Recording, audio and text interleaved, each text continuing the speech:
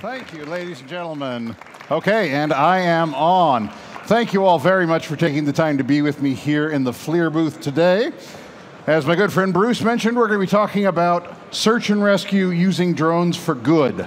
My name is Patrick Sherman. I am a member of a group called the Roswell Flight Test Crew. That's one of our drones right there, flying in front of a major structure fire. I'm pleased to report that this was a training exercise. We didn't actually burn a house down, just to watch it go on that. So that's us. We've been, we're an educational nonprofit and drone service provider based in Portland, Oregon, not far down the road from where our friends at FLIR are. We've been running a YouTube channel since 2011, telling people about drones.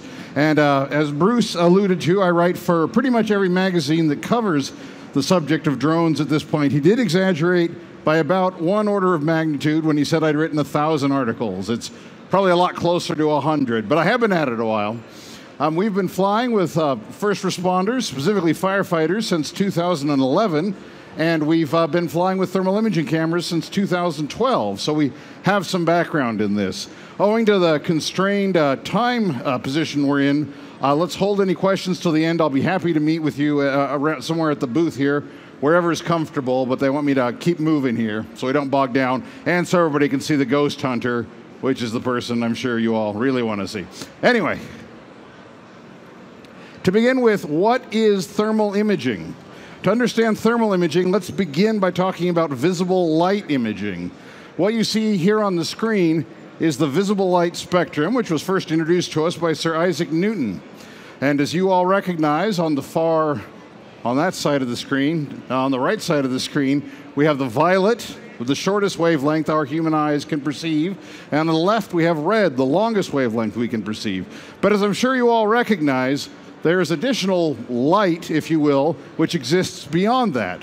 Beyond violet, it's what we call ultraviolet, and beyond red, we have the infrared. Now, what thermal imaging does is allow us to perceive a portion of the infrared spectrum, which we cannot see with our own eyes. So it makes the invisible visible. And this has a number of sort of interesting implications to it, which aren't all necessarily intuitive. So we're going to spend a couple minutes and talk about how this works in real life. First thing to be aware of is that because it's in the infrared spectrum, which our eyes don't perceive, there is no red or blue or green or yellow in the infrared spectrum. There are no colors there. So when we're using a thermal imaging camera, like the ones made by FLIR, we get to choose what colors we want to represent the world. And this being thermal, things are arranged between hot and cold. So on the all the way over here, on the left side of the screen, is the hottest thing. All the way over on the right is the coldest. So maybe you want the hottest thing to be white and the coldest black. There's the white hot color palette for you. Say you want it the other way around. There's the black hot color palette for you. And you can choose all these different ones. Typically for tactical applications like firefighting, the military, you tend to use either the white hot or the black hot because it looks most like a black and white image, which our eyes are already familiar with. Some of these more esoteric ones like lava and iron bow are used in industrial applications, but it can be hard to decide, is that a tree or a house when it's all these different colors? So let's take a look at this in a practical situation. Here we see a structure fire. This is a single-story ranch-style home with a fire inside of it, and this is the black hot color palette. Now you'll notice that the entire house is very dark in color, because there's a fire burning inside it. That's heating up the whole house. You'll notice there is some black around the perimeter. The little black objects are the firefighters themselves. That's their body heat radiating out through their turnouts. And then way up in the upper right-hand corner of the screen, you see a black square. That's actually an incident command vehicle with its engine running. So that's the heat from the internal combustion engine. So now I'm going to show you, and this obviously was captured by a drone hovering over the scene. Now I'm going to show you the exact same scene rendered in the white hot color palette. So now you guys see they're just inverted images of each other. Here the warmest things in the frame are white, the house on fire, and the firefighters in the incident command vehicle. And here again is the same scene in the iron bow color palette. Now notice here that the We can maybe pick out the temperature variations, get a little too close to my speaker. We can pick out the temperature variations a little more cleanly because we have more colors to choose from. But as you can see, the shapes begin to look a little more abstract. And then finally, here's the exact same scene in visible light. Now, one thing you notice immediately is there's smoke coming out of that structure. And the smoke completely disappears in the thermal imaging, which is why firefighters are so fond of thermal imaging. Smoke does not exist when you're using a thermal imaging camera. You look right through it like it's not even there. So that's sort of a primer on what thermal imaging is. Now let's take a few minutes to discuss what thermal imaging isn't. First and foremost, thermal imaging is not magic. Harry Potter fans, I'm sorry to break that to you, but it's a tool with strengths and limitations like any other tool.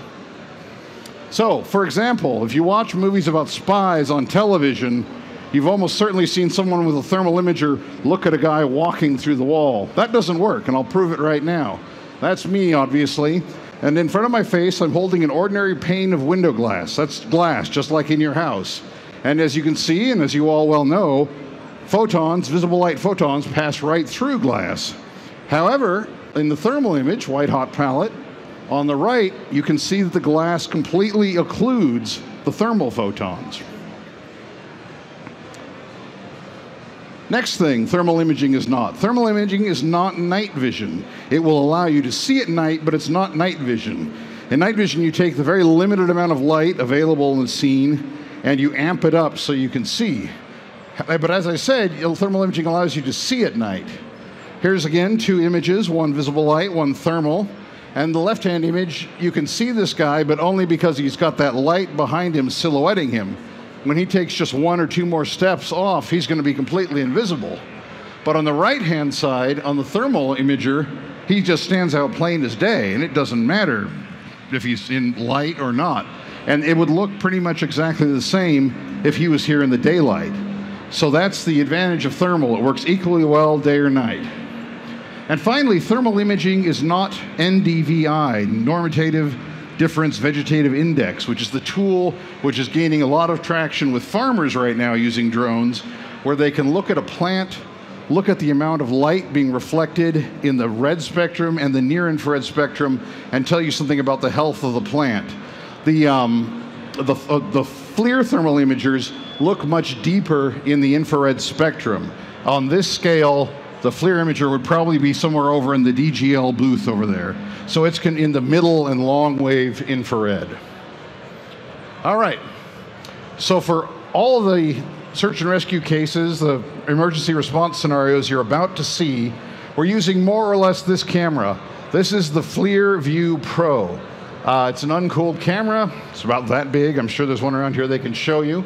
The resolution is 640 by 512, which that's low for if you've got a digital camera, but that's considered high res in the thermal world.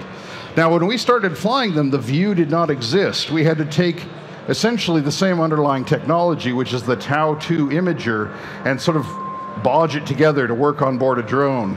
The View has really been, for those of us who work with this technology, the View's been wonderful because it builds in recording capability, makes it very easy to get a live video stream out to plug into the drone.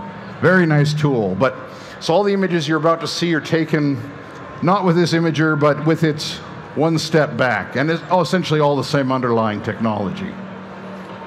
So, first use case is search and rescue.